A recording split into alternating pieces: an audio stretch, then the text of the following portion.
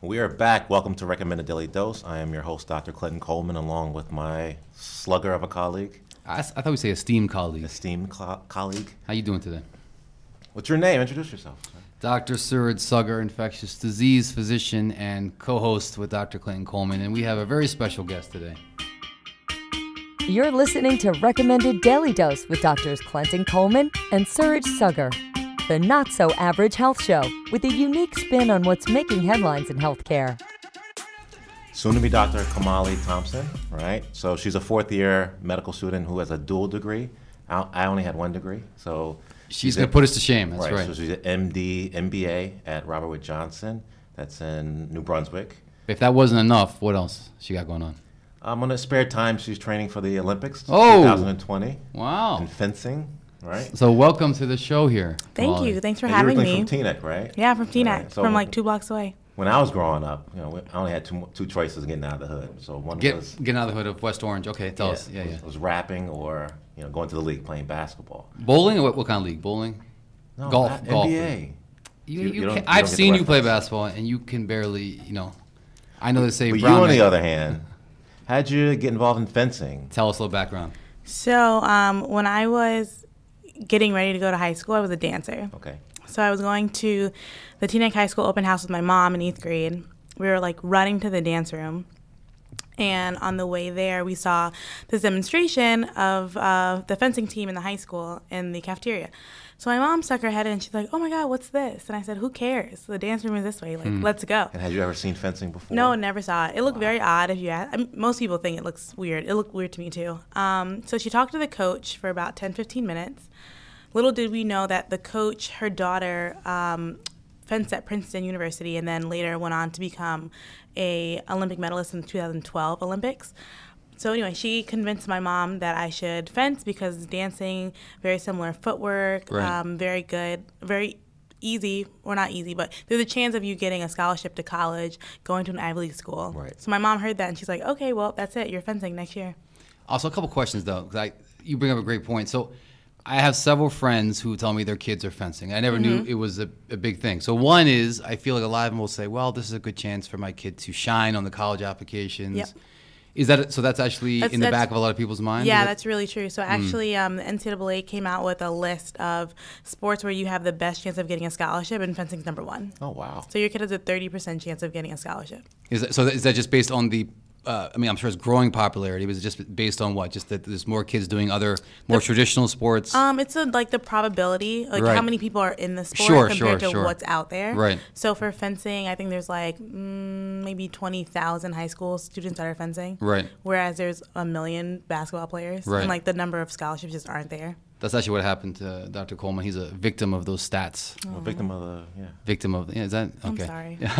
But what kind of skills? You mentioned like dance skills, but I always envision someone tall with a long reach that has natural ability. What do they look for? So fencing's really cool because it's this mixture of strategy and athleticism. So if you're really athletic, that helps because you have to move up and down the strip a lot. There's a lot of lunging, a lot of fast movement. But like I said, there's a lot of strategy involved. So if you don't think what kind of strip are we talking about? That's what you call the fencing area? strip, yes. Ah, okay, right. Not the Vegas strip. Not the Vegas strip. All right. But for someone who has no athletic ability, like Dr. Saggar, Hello. can you explain what like fencing, like the sport of it? Yep. So I've always been more brains than That's great. So less brawn, right? So basically, so there's 3 weapons: epee, foil, and saber. They all have a different method of winning the touches, and what I mean by that is they have different target area. So epee is your whole body. It's insane. Okay. Foil is just the torso. Right. It's the same weapon that was in the Parent Trap, if you saw that. And saber is the waist up, and it's like a slashy kind of Pirates of the Caribbean Zorro. Oh, okay. Yeah. Kind of, yeah. So saber's the fastest. That's what I do. Epee is more like draw someone in, then hit them on the toe kind of a weapon. And then foil is like right in the middle. So whatever like speed you'd be best at is kind of where you would go. So epee, because it's a whole body, a lot of tall people fence epee. Oh, I see. You know, so like someone little like me, I'm not little, but I'm 5'6". So it'd be hard for me to fence someone who's like 6'3", right? You know, because I like lunge to hit them and their hands are either. Well, I had no idea there was actually 3 different, like almost like categories to play against. So the Olympics, there's 3 different. Yep, there's 3 different ones. And when you hit someone, I mean, is it electronically recorded? Yes. So what happens is you have this body, we call it a body cord that connects to your weapon. Right. And then the other end, it connects to a box, and those boxes are connected to lights. So if I hit you, my light goes off. If you hit me, your light goes off. And then you have referees. So the referee decides whose touch it is based on the rules of fencing. Right. Is there ever a draw where both people hit each other at the same time? Yeah, so that's épée. So if you ever want to watch fencing, you should watch épée because it's the easiest to understand. Right. There's no rules. I hit you, you hit me. We could both hit at the same time, and we both get a touch, except for if it's the last touch of the bout. So bouts end at 15, so if it's 14-14, right, then one of us have to get one light. But other than that, I feel like that sounds like my brother and I playing in the basement when we were little. You know, probably. Like, yeah, you both smacking each other in the that's face. Right. Yep. That's mm-hmm. right. But how's that explain? How'd you get so good at it? Like, you started from high school. Like, yeah. I've been doing golf for 4 years and I still stink at it. Like, you must have had some kind of. Well, again, remember she has baseline athletic ability, which do. you're lacking. Right, and so Dr. Coleman is true. So, but what's the typical age? But to lead to being in the Olympics is a totally different level of innate athletic ability. Wouldn't you say? I think so. Yeah. So mom, like, she had some foresight. She right? did. She knew. And the really cool part about that is, so let me answer your question first, and I'll tell you the cool part about my mom. So for me, I think naturally I'm just really fast. A lot of people say I should have run track, but I hate running, so that was just not an option. Me too. So how did I get so good? I didn't like people hitting me, and obviously that's the point of fencing, right? They're like coming for you. So I would just get out the way, and then I would just run and hit them. And my coach was like, wow, you're actually really good. This is really good talent. You should get better. But once again, I was focused on dance. I didn't care. I didn't want to do it. My sophomore year of high school, we had a really big competition called Freshman Sophomore. All the freshmen and sophomore in New Jersey fenced one competition. And I came in 9th, and I was upset. I was so upset because obviously I wanted to win. So I went to her and I said, well, how do I get better? And she told me that there was a fencing club in New York City called the Peter Westbrook Foundation. And what that club was there was an African-American male who was a 6-time Olympian, and he made this club for minorities in the area where they could learn the sport of fencing. That's great. Yeah, it's amazing. 6-time Olympian is just ridiculous. Incredible. So this is in Manhattan, so the people come from all boroughs, tri-state? All boroughs, usually like some New Jersey, Connecticut people, every once in a while like Virginia or something wild like that. So I walk in this club, and there are all these super cool, super fly fencers, and they are my age or above, like college age. But not only are they really good, but they're national team members, world champions, Olympians, and they all go to like Columbia University, NYU. So I was like, well, how do I get to be on their level? So there you go. And then that's where it took off. So then what? Then you went from once a week to twice a week to every day type of training? Yeah, so I started once a week on Saturdays, and then the owner, Peter Westbrook, told me that if I wanted to be on their level, I have to fence 5 days a week, which was nuts because I'm from Teaneck. So right. So are you going into Manhattan 5 days a week? Yeah, well, I wasn't. I didn't plan on it. Yeah. How did mom feel about this? She's the one that got you into this, right? She was excited about the opportunity. She was nervous, obviously, because I wasn't that young. I was a junior, but it just was so new to me. So the first couple times she took me, and then she handed me a map and was like, you got to get out there and do it on your own. But what ended up being really cool about it was my brother is 5 years younger than me, and my mom she was like, well, I have to go to the city on Saturday morning, so you're coming with me.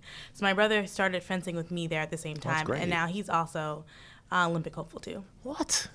Yeah. I tell you, it runs in the family. It definitely does. But how's it go? I mean, you said like there's an Olympic team, national team. What are the differences? Like you went to college Yes, great first? question. Yeah. So when you're in high school, essentially the levels you're aspiring to are to be on the world team according to your age category. So there's an under 17 national team, there's an under 20 national team, and then there is like Olympic level. Right. So what you do is you go to World Cups of your age category, and then you try to do well, win them or whatever. Right. And then you are ranked according to how you do your competitions, and top 4 people go to the world championships in whatever age category that is.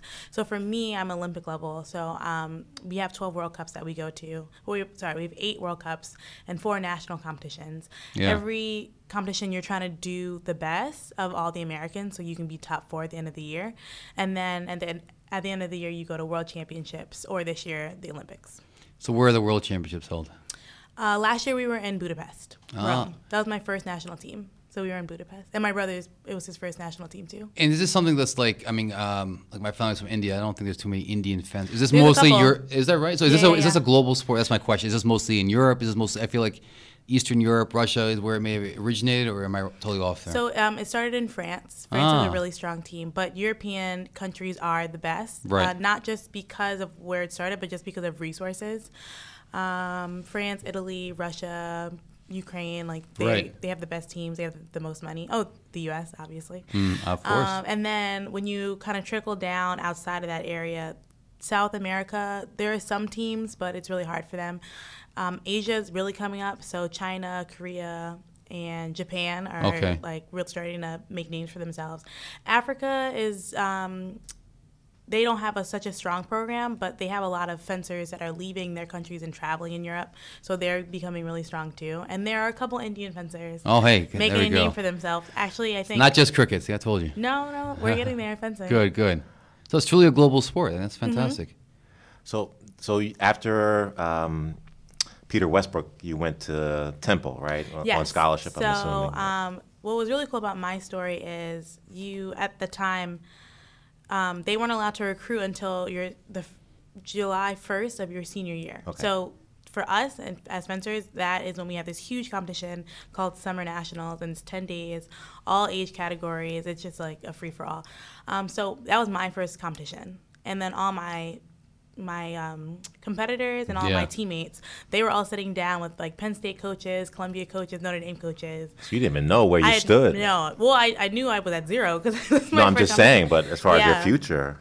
I didn't even know how it worked. So I didn't even know that was happening until much later in the game. But one of my mentors had a really close relationship with the coach at Temple University, who was a two-time Olympian. She's a really important, strong African-American female in the fencing community. So he told me I should speak to her. I hated the idea because so many people from Teaneck High go to Temple. I just wanted nothing. So you want to get away from your classmates? Yeah, I was like, I don't want to do this. But it's a fantastic school. It's a great school. I got into the honors program. Yeah. And then she brought me down. She showed me everything. And, athletes, they get everything. So she's like, you get all this free stuff. So you get hooked up, huh? Yeah. I was like, oh, okay, well, then I like this place. Actually, did you live in Center City or you live in North Philly? Or I lived in North Philly. Yeah.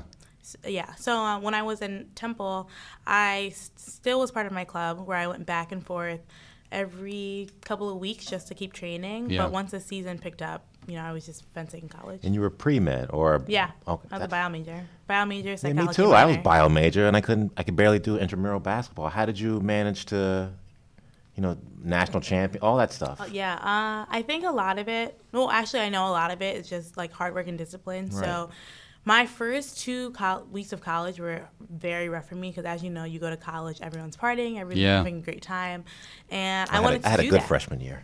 So he actually, you were head of the Glee Club. The Glee Club and the Dungeons and Dragons, I think, right, club as well? We had Dungeons and Dragons. Puzzle Club? Puzzle Club. Friday night board game club. All right, continue, sorry. Yeah, no, that's... See? That's good stuff. This is really part of his success. She's going to believe you. You got to write that. You got to write that down on your resume. So for me, my first couple of weeks were hard, and my mom was just like, listen, keep trying, keep working hard. It'll all pay off. You'll notice very, very soon. And then second semester, people were failing out of classes. People weren't coming back to school. And I had a really high GPA. So I was like, okay, well, great. This is working out really well for me. So just a lot of hard work, a lot of focus. A lot of my friends never pressured me to be hanging out with them. They always understood what I was trying to do. And I think that was really important. And you did biology as a prerequisite for medicine, or you had known you always wanted to do? Oh, yeah, always wanted to be a doctor since I was maybe 3. Did you at one point, either contemplate giving up one or the other? No, so for me, so I skipped first grade and I started school early. And the reason I'm saying that is because I was 16. Just showing off. No. So I was 16 when I went into college. 16 when you went to college? Yeah, I was 16 when I went to college. Oh, wow. So in terms of the World Cups and all that type of stuff, I was too old to fence with everybody else. Gotcha. So I missed out on like under 17 because I just turned 17 at the wrong time. Got it. And then I almost missed out on under 20 in terms of World Cup. So I never had any of that experience. And then that's kind of what motivated me to keep going and try to make the Olympics because I had never been on a national team. And I said, well, if you've been fencing this long, you might as well get something out of it, you know? Right. So how'd you make it to train for the Olympics? So that's not just like an easy road. sounds like. No, it's not. So my senior year of college, after NCAA, it's pretty much everyone who fences says, listen, either we're going to quit or we're going to keep going. But like I said, I didn't really feel like I had done anything. But I also knew I was going to med school because I just wanted to be a doctor for so long. So I said, all right, well, let me just try to make the Olympics and fence in med school at the same time, see how that goes. Wow. Which sounds insane because I just... This is coming from Student Athlete of the Year. Yeah, I didn't... Twice at Temple. I didn't know what I'd be getting myself into. And so other people had done it, so I was like, all right, well, let's just see. Then once I started med school, I realized how nuts I was. But once again, just like the discipline, scheduling, hard work, it just got me. That's going to carry you on now. through your whole medical career. Is by the it? way. Yes, That's it exciting to is, hear. Because Of course. But I mean, it's more than just discipline, hard work. You have a whole different level of discipline, hard work that I don't think some people have luck. can't, Like, for instance, my colleague over yeah, here. You know, they but people got by can't on luck. appreciate how Right. intense. Not just biology or getting into medicine or getting to medical school, but The practice doing of- something else at such a high elite level. So I mean, I think it's a testament to what you've accomplished so far. Our hats off to you. Yeah, I mean, Yeah. like you said, I think most, us included, you're so focused on becoming a physician, everything you have to do to get there. Then you have internship, residency, fellowship sometimes. Then you job, and then you got to make your name, and then do well, and it's very. In fact, a lot of doctors I think that we talk to, they say, well, I can't wait to retire so I can pick up hobbies, which I didn't have any for my whole career. Yeah, I hear that so, too. You're right. So it's so important to really have something else. And there's a lot of blogs and discussions about doctors burning out and things. But one of the things they talk about is having something else to fall back onto so you can be a both great physician but also have something outside medicine. So But I also think lucky you have that. That's but great. during the process too, right? During So the- not yeah. just like if medicine doesn't work out, but something just to keep you focused and relieve stress and stuff. So we all had hobby. I mean, you're on a whole different level, but we all had like hobbies. You and had your activities. puzzles. I exercise a lot, but not to the elite level, no. Yeah, Harry Potter, whatever you did. I'm going to Harry Potter Land tomorrow. I'm very excited. As an I adult. love Harry As an Potter. adult. Yes. I would go too. I love my Harry God. Potter. And you know what? We're going to actually go to. We're gonna This go is to, where the conversation turns. but just in case you're wondering, we're going to go to Hollywood Studios and build your own lightsaber. Wow. And I'm thinking now, with everything you just taught me, that I'm going to tear up my son. Well- When we battle against each So on other. the news, you'll see this doctor arrested for lightsabering Mickey Mouse. Well, No, you know, I'm going to try. lights- If you could show me some moves afterwards, I'd really So appreciate it. lightsaber fencing is in the Olympics now. Come And on. I don't come know what on. those rules are. Lightsaber? Yeah, fencing? you can go in a circle. You can do all types of things. Oops. Yeah. And you can use Jedi mind tricks. The whole. I don't know. I don't know what the rules are. Just Use go the force. Use the force. That's not a joke, by the way. This is I'm very serious. You're using what? Some things that look like lightsabers? I haven't read into it. I Wow. just know that the French we may have to have you co- sports yeah. Olympic committee decided to put it in the Olympics. We may have to have a follow-up interview and discuss that some more. Are there, back to you, as far as your pursuit of medicine, is there anyone in your family that's in the medical field? No, or what nobody. I'll be what the was your first one. motivation to do medicine? My pediatrician, I mean, I think I'm the only kid who likes going to the pediatrician. Okay. So I went, she was another African-American female. I think that's been very... You've had a great a lot set of role a models, lot. I Yeah, see, there's right. been a lot of role models. Sure. I love when she gave me shots. I love like the whole process, like the Yes. physical. I was like, this is great. Kamali's So you back weren't. again. You weren't. Yeah, I loved it. You have your anti-vaxxers and you have your hyper-vaxxers. Right, They right. want all Hi- the vaccines. I think a good amount of vaccines is appropriate. Great. And then when I was in high school, I worked for a woman who created the nutritional program for middle school. Mm-hmm. And basically she did a pre and a post test. And when I was grading the pre-test, I saw that all these kids, like, they just didn't know how to eat. They didn't know what they were supposed to be doing. So Right. I was like, wow, they could use me. I could be a Sure. pediatrician that changed lives. Oh, that's fantastic. Yeah. That's great. I'm going to ask you a serious question. Yeah. So are you sure you want to do orthopedic surgery? Because nephrology is probably it's kidney disease and high blood pressure if people don't know. I was going to say infectious disease, but you orthopedic surgery. Is Yeah, that- so it took a huge twist when I got into medical school. Yeah. So my first 2 weeks before med school, I was fencing and I jammed guards with this guy and I broke my thumb. And I didn't want to be an orthopedic surgeon at that time, but I did go to a sports medicine doctor, and he was terrible. Right. Right. Because I was about to start like my Olympic cycle, this 2012, and I was like, well, what can I do? How can I get back faster? And this guy was just not on the same page as me. So I was like, you know what? Maybe another athlete needs to help other athletes. Sure. And that's how I should get involved. So I was very primary care sports medicine for 2 years, but I love peds. So I was like, well, do I want to do peds or family medicine? Like, where do I want to go? So when I did my 3rd year of med school, I put peds and family medicine last, so I could have everything else first, get really smart, be ready to go at the end. Just so happened that surgery was second. I was shaking in my boots because I was like, you know the reputation with surgeons. You know, they're like super difficult to work with, and they're like really intense and all that. Right. But my first day, I was like, this is great. I love these people. I feel like this is you. me. Yeah, this is my personality. Well, you're intense and you're strong, you know, so not backing down. Yeah, I agree. That's what my mom said. So after maybe 2 weeks, I call my mom every day, and I'm like, you'll never guess what I saw today. You'll never guess what I saw today. And she was like, well, I think you need to do surgery. And I was like, no, I can't just be surgery, you know, because everyone, like by 3rd year, you know what you want and you know what you don't. So at my school, they gave you the option to do electives. Right. And ortho just seemed like it made sense because I want to do primary care sports medicine. But everyone in this class wanted ortho, and everyone was like asking me for my elective. So I was like, no, like it's mine. I just back up, you know. So by the time I got to my elective, I was like, well, let's see what all this excitement is about. Right.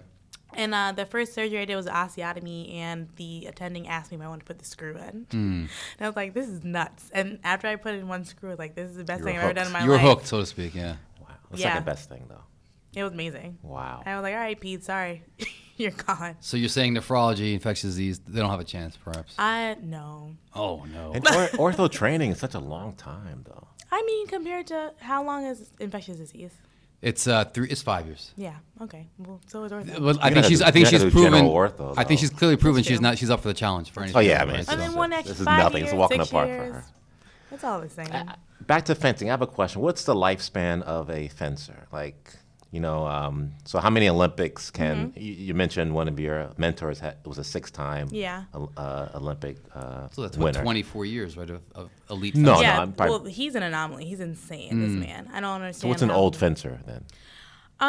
So 2 answers to that question. The first answer is my weapon, women's saber. Actually, women weren't allowed to fence saber until 1999. So the first time it was in the Olympics was 2004. And there are several people who were in that first Olympics who are still fencing now. Okay. So essentially, those women are setting the precedent on how long we keep fencing because several of them have had children, multiple children, and they're back. So essentially, it's to be determined. Maybe they're Right. still going, which is so amazing. that's for women's saber. But in general, I would say women stop fencing before men. I would assume probably because of like family reasons. Right. But usually like 34, 35 is like on the Okay. quote unquote old side. For men, like 42-ish. But that's still a long It is. outlook. It's I mean, a long time. Yeah, It also long time depends frame. where you live. So in America, as you know, Olympic sports, it's hard for you to build a career off that unless you're really, really, really amazing. Whereas in other countries like Italy, the top There's more support. 4, top 8, they're government sponsored. I see. They've got money for days. So they don't have to have a day job, so to speak. no. right? And in Russia, for example, every time you win world championships, you get $1 million.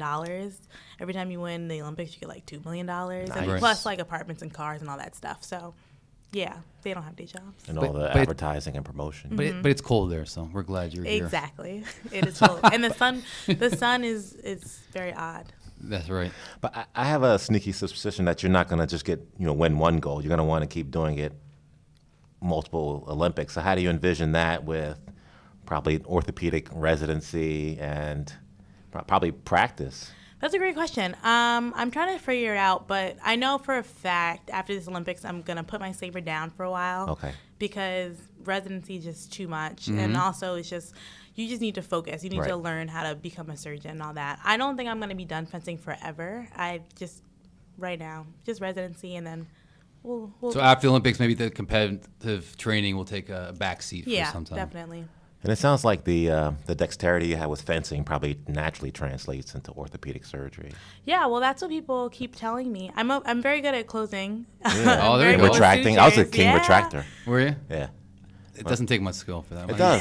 That's, So why there's they a get yelled reason at they- all the time? There's a reason they call it scut monkey. Some Scut monkey won't do monkey. it. Right. Yeah. Yeah. I can Remember hold that the term? leg like it's nobody's business, man. Yeah. Until you get yelled at. I was very good at putting in Foley's. I You think still are. What would you do if you couldn't be a doctor, though? If you, you know, if some reason they said, hey, you know, med school's closed. Like, what would you do otherwise? What are your other interests? I know you have so many. I like working with athletes. Maybe something like PR. Maybe something like being a manager. Yeah. Something along those lines. Yeah, I think it's pretty exciting. I think they get a lot of perks too. So Sure. I mean, you got to take the good and the bad with jobs, but like you see what the good stuff is, and yeah. So clearly, the thing here is something with sports, right, related. So we want to wrap it up with some rapid fire. Rapid fire. So I started with the what would you do if you want to be a doctor? But you got some more questions or what? Yeah. Yeah. Do you watch medical shows? I do. What's your favorite medical I'm channel? not like up to date with like The Resident and all that stuff, but I like Scrubs the best. Oh, see? Oh! That's our favorite. Do you know favorite. that is based loosely? Turk was loosely based on his life. I'm No, making. it I'm wasn't. making that up, obviously. But I was JT. Was it JT? Who was the Yeah. other guy? Yeah. So I'm like the brown version of JT, and then you're you know, Brown and balding. brown. Yes. When I was younger, I had beautiful hair like JT. Have you ever been poked in the eye? What, With a saber? yes. No. No. So They what? leave a mask on. Ah, you Yeah. have the My mask. brother But poked do you me in ever, the do you eye. ever like say, you know, you got to scratch your nose, you just lift it up, and then you got poked in the eye? No, I mean, so you have a bib, and what that is like the bottom of the mask that covers your neck. Every once in a while, something can like sneak up Sneak there, past but you have that, a right. jacket on. So. I see. And then are you wearing eye? I mean, I just don't know. I mean, Yeah. are you wearing any eye protection underneath the No, mask? you don't or no? need it. You don't need it. Yeah, that mask is heavy. It's like Is it a mesh so you can see through it? it's Obviously. a mesh, so you can see It's like through a hockey it. mask, it looks like. Kind of, but there's more mesh, so nothing can get through there. Any other interests besides? Do you still do dancing too? I do want to do that again. I think when I'm older, I'd love to do like ballroom dancing, like Dancing with the Stars type of thing. Oh. Yeah, I do really like dancing. So that'd be like your fourth career after everything else. Yeah, and we'll see maybe. you on there. Yeah. That'd be cool. Last question. If you can come up with one cure for a disease, what disease would it be? Oh my goodness, no pressure. No pressure. First thing that pops in your mind. Sickle cell. Okay. That's a good one. That's Yeah. very good. We actually talked about the other day about how it gave was a actually protective. evolutionary, protective trait Right. through West Africa, and actually, For malaria. you'll have to listen to our last episode. But we talked about it a lot, in terms of malaria and how that actually affected the global slave trade, transatlantic slave trade, things like that. Oh, I But want to hear this. That sounds very good. well, 30 seconds, Please rate and subscribe. No, Recommended daily he gets dose. upset when I talk too academic. But actually, believe it or not, they viewed that when the Europeans came to the New World, a lot of the natives were wiped out by diseases they brought over, including malaria. And then they realized that malaria, which first showed up and sickle cell actually first showed up in Western Africa about 8,000 years ago in the Niger Delta. And they realized that people from that area have a natural immunity against malaria Right.